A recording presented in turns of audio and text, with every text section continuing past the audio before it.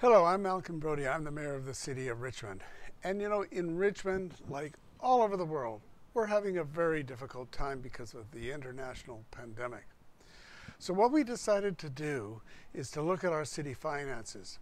So City Council took a look at our property taxes and we said, okay, we would like you to pay your property taxes by July the 2nd, but if you're having some difficulty, we'll give you till September 30th without a penalty.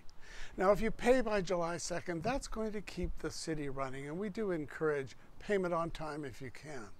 We also took a look at our overall budget, and we said we're going to reduce the taxes by 2%.